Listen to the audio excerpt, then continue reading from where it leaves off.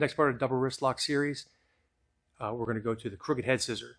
So we've already done the sweep, we've already gone to the head scissor, and we've already gone to the Japanese arm bar, and now we're going to go to crooked head scissor, which he loves. He doesn't.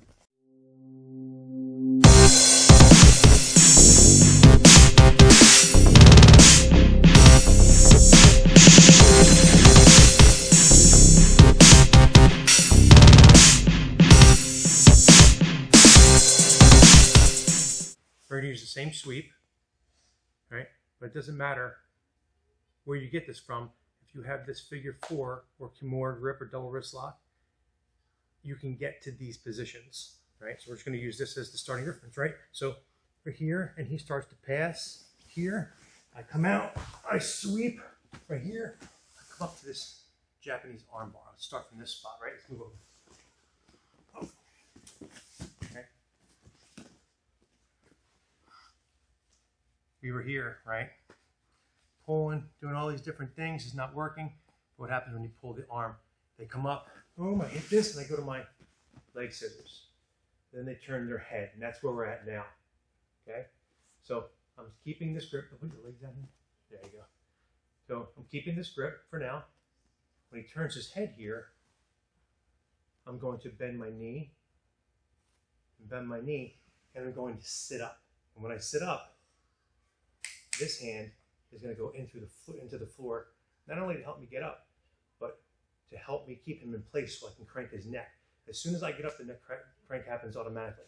So I go here, and I go here, all in one shot. All right.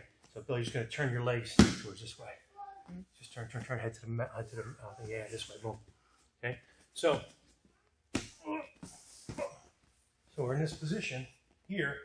You see, he turns his head. I keep this figure 4 grip. I bend. When I'm doing this part, I'm not willy-nilly. I'm pinching tight. Okay? I bend my knees. I'm pinching as tight as I can. I want his head to face that way the whole time. My hands go from here. I put my hand here, and then boom, and then right to here. So you see the motion of my legs. There's 2 different ways to do this. One, I can cross my legs this way, and I can go up on my toe, and I can lift and twist, right? I think it takes too much energy, but it's a way to do it, right? This foot here, this foot goes over, and then I get up on my toe, my knees come up, and I twist my hips. That's one way. The way I like to do it is as I'm coming up here, I just take my leg like this. This way my entire hip can turn over here like this as I'm pinching and make his head twist up this way, okay? So from the same position right here, let me get my leg in there, okay? We were here, he turned his head. I'm here, pinching my knees tight. This hand goes from the wrist, goes to here, come up, I punch the floor, okay? I come up, and this just goes right here. I'm just gonna take this foot and put it this way and turn my whole body this way, okay? The other version is to cross. I'm gonna post on my hand, post on my toes, and then twist my hips. 2 different versions for the crooked head scissor.